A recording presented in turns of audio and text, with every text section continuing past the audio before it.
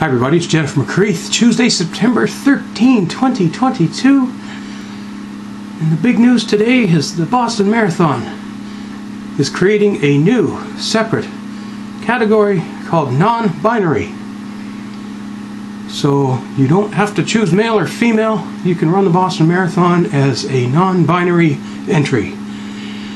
And there seems to be some reaction, positive and negative, online. And I just want to say that this is not a brand new concept per se. 15 years ago, I was a marathon runner and I was looking to transition from male to female. And I recognized that there was going to be perhaps some questions about suitability for me to compete in certain categories. When is the right time for a male transitioning to female to leave the male classification in sports and move to the female classification?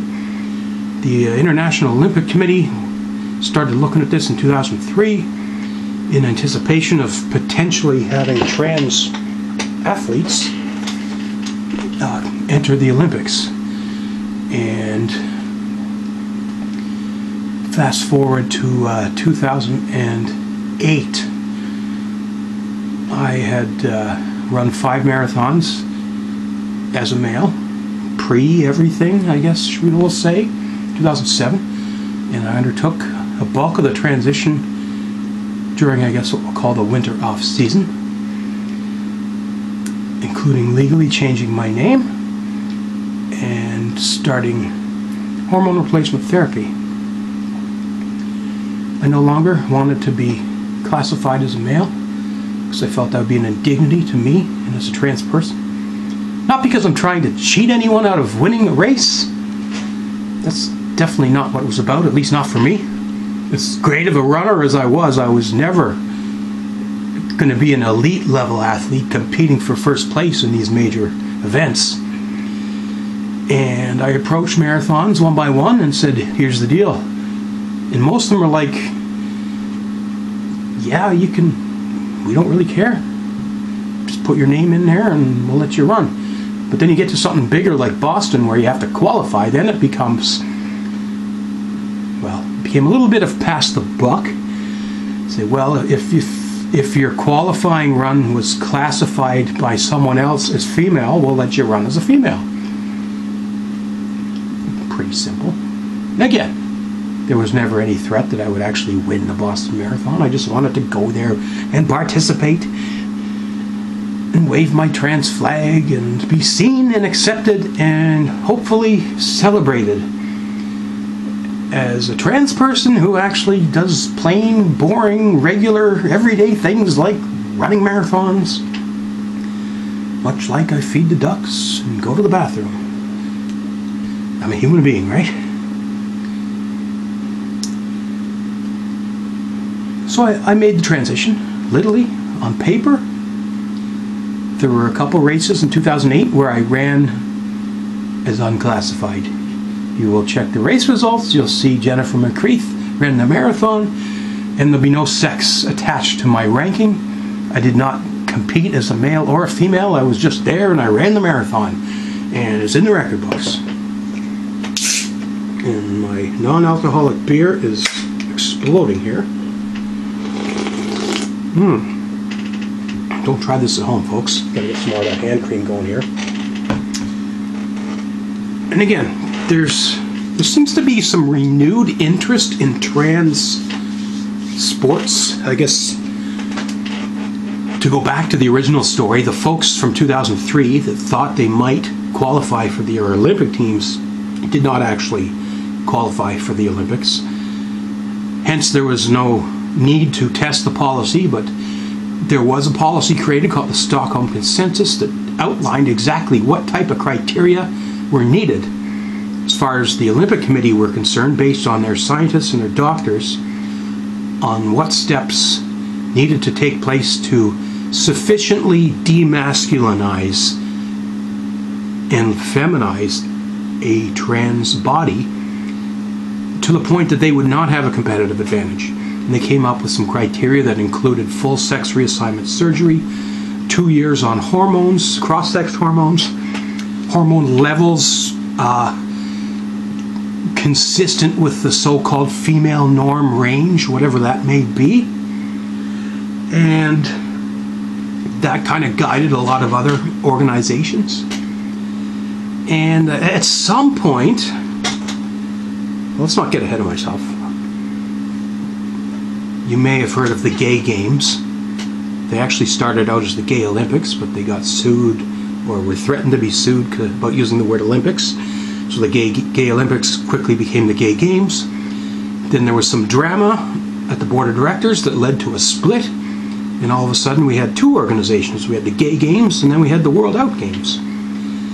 Well, it was more so timing than anything else. I decided it was appropriate to outreach to this group and say, I don't just want to run the marathon, but I want to be distinguished and recognized as being a trans person. I don't want my legacy to be trans. I want my legacy to be female, because I'm transitioning from male to female. The word non-binary was not on my radar, and when it did come on the radar, it was like, that's really not what I'm about here. I go by Jennifer. My pronouns are she and her. But I recognized, at least at that time, it would be unfair for me to compete in the female category because I had not undergone sufficient demasculinization, as I had not been a full 2 years on the hormones or 2 full years post-op. So they said, sure, come on over, we'll create this trans category for anyone. And initially there were goals and plans to profile this. Isn't this great? The World Out Games. We're accepting of trans people. We're not forcing them to label as male or female. We're not going through a list of standards. They're not here to win. They're just here to participate. I want a participation medal, okay? I don't have to be the fastest male or the fastest female. I just want to be known as the first trans person to say, hi, I'm officially recognized by an international sports body as a trans athlete, and I am here, I am in shape, I am participating, and like I said, I'm holding that trans flag high for the world to see. I want to inspire other trans people. You don't have to give up on your hopes and dreams just because you're trans or you're transitioning. You can still get out there and run marathons if that's what you want to do. Turned out 13 people signed up for the trans category, but the other 12, for whatever reason, they wanted it kept secret. They did not want to be outed as trans, and they did not want it outed that they had been in the trans category, and I can understand and appreciate that. A lot of trans people, once they're out as trans, they lose their house, they lose their job, they lose their family, they lose just about everything, and yeah, that pretty much happened to me. So yeah, I can understand why you might not want people to know that you're trans.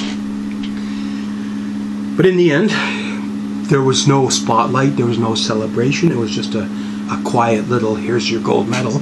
Like, I don't need a gold medal. I didn't come here to be declared the winner. I just came here to be seen and heard. In the end, it kind of flopped.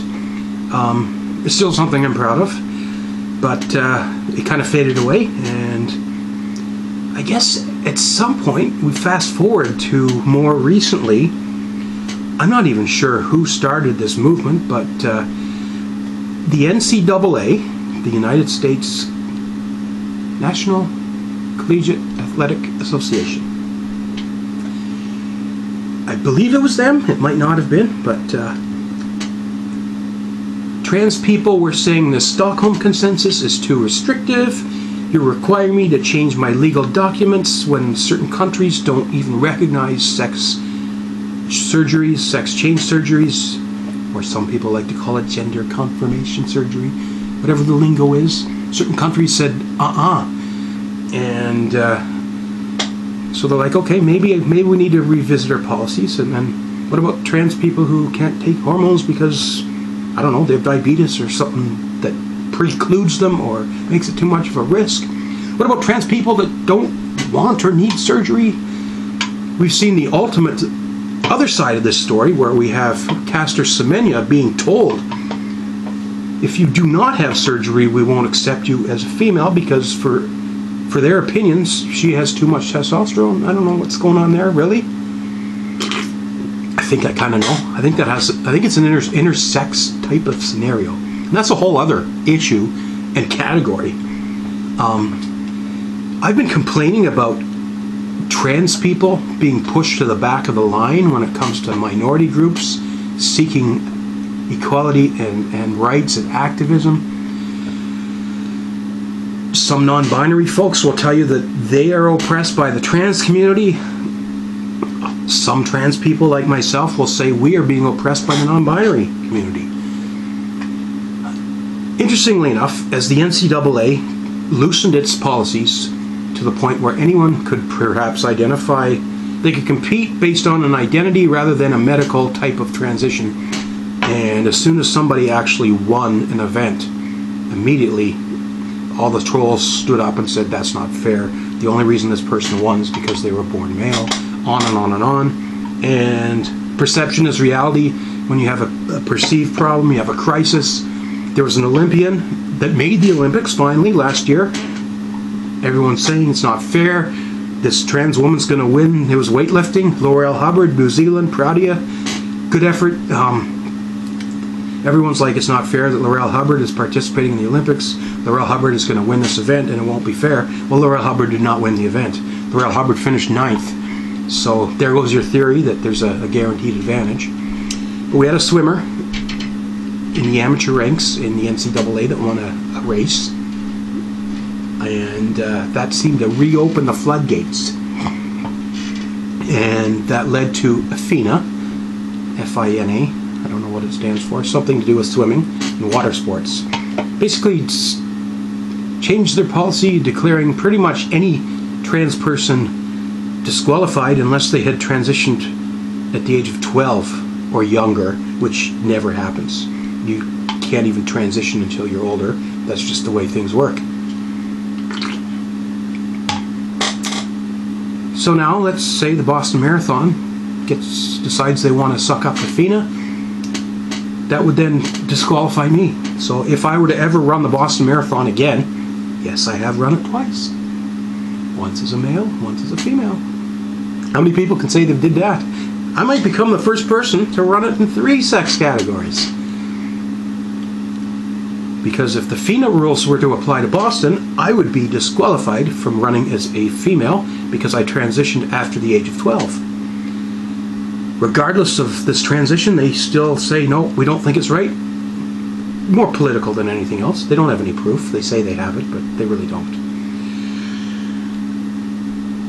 So, okay, you got this third category, whatever the hell you want to call it. Whether it's trans, whether it's non-binary, whether it's miscellaneous, whether it's other. I don't personally identify as non-binary in terms of sex. I kind of do in gender. I got a video out there talking about how I don't really have a gender. I have masculine traits, I have feminine traits, but that has absolutely nothing to do with what's between my legs. That's called sex, that's called transsexual. It's a word people are trying to erase. I very much want to keep it alive because there's a difference between sex and gender.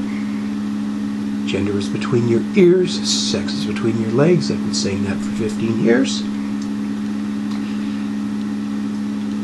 And I'm not non-binary, and I really would not want to register under that category. I don't feel it's an appropriate label for me. I'm not going to run as a male, and if they say I'm not eligible to run as a female, then guess what? Either I become non-binary against my own will, or I don't participate. Bottom line, I think we should say good things about the Boston Marathon. They've worked with me, they've worked with others. It seems to come up every couple of years, trans people running the Boston Marathon. Everyone acts like it's a brand new thing that's never happened before. Heck, I came out in 2008 and said I'm the first trans person to run a marathon in the world, and other people are like, no. You're just the first out one. There are other trans people who have run marathons that just haven't told anyone, and that's fine. And part of this is education and awareness, so it's telling the story. Does a non-binary category help me? No, not really. If it helps others, great. I'm all about inclusion. I want everyone who wants to run the Boston Marathon to be able to run it, and this is an opportunity to open the door to some other people that might otherwise be sent away. But we're still not there. I still don't see a problem with a trans category. Again, you don't have to give us equal prize money. I'm not looking to win $1 million for being the first trans person to cross the finish line. I just want some recognition that we're out here and we're fighting for basic rights, human rights, healthcare, employment. And if I've got the talent to put together a program, a training program that will enable me to run marathons, that means I must have something good to offer upstairs.